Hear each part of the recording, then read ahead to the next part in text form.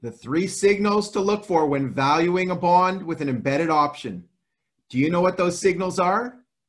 Prof. Gordon here from Exam Success, and I'm going to talk to you about your Level 2 CFA exam. On the Level 2 exam, the fixed income material is a difference maker. I think you're going to see about 12 questions on this exam. There's a lot of tricks and traps and hidden signals in the questions that a lot of candidates miss. And this is how they end up with a score of 6 out of 12. I know the last thing you want is more material. That's why I believe less is more. And at this point, you want to be going over something new. You don't want to be going over the same old, same old.